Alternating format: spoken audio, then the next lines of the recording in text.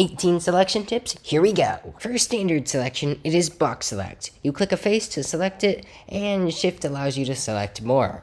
Alternatively, you can drag and select a larger area, and deselect a larger area by holding Control and dragging. If you hold shift and select anything that's already been selected, it will get deselected. A will select everything. Option A will deselect everything. Command I will invert selections. Holding Control will try and find the shortest path, while selecting everything in between.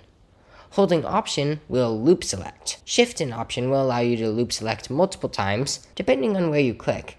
Will depend whether your loop is horizontal or vertical. Hitting Control plus will extend a selection, and Control minus will lessen a selection. Selecting two areas and then holding Shift Control plus will extend that pattern, and hitting Shift Control minus will lessen that pattern. The next few are only in the selection menu.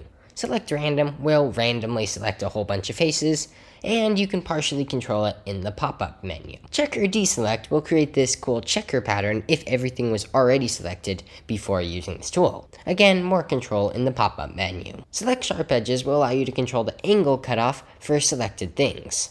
Now there's Side of Active, which really only works in Vertex Select, and will select everything on one side of the mesh. Control it again in that bottom pop-up menu. Now we have Select Mirror, which can be found both in the selection menu and with the hotkey Shift-Command-M. If the object is symmetrical, it will mirror the selection and only have the opposite side selected unless you hit Extend in the pop-up menu. Whoa, that was a lot. The other selection tools aside from Box Select are Circle and Lasso.